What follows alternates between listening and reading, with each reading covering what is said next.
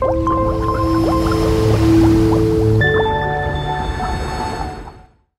welcome to Simply Scuba. Here we have the AP Valves 25 kilo lift bag.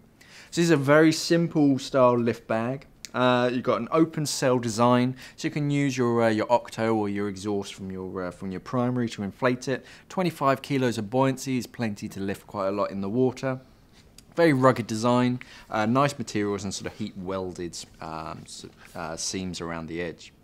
So starting up at the top, you get a little attachment leash at the top. So this is Velcro.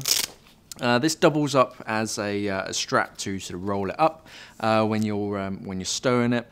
Up at the top, you have a sewn loop that just acts as a permanent anchor point. But then this is quite nice to wrap it all up in and keep it neat and tidy. The long teardrop design means that when it's sort of fully inflated and on the surface, it's going to stay upright and it's not going to deflate itself on the surface. Nice bright orange design means that it's going to be seen in most waters. At the bottom, you've got an open cell design. So this is just an open bag. You use your octo or your exhaust from your primary to inflate that.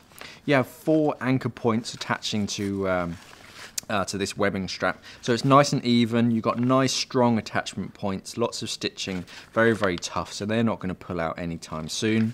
And then these 2 straps go into a single strap at the bottom that you can attach your line to or attach sort of anything you want onto that. Nice, very strong, very tough. So if you need to lift something sort of 25 kilos and under, this is the lift bag that you want to look for. Nice and simple, packs down very, very small, and you've got plenty of lift. And that's the AP Valves 25 kilo lift bag.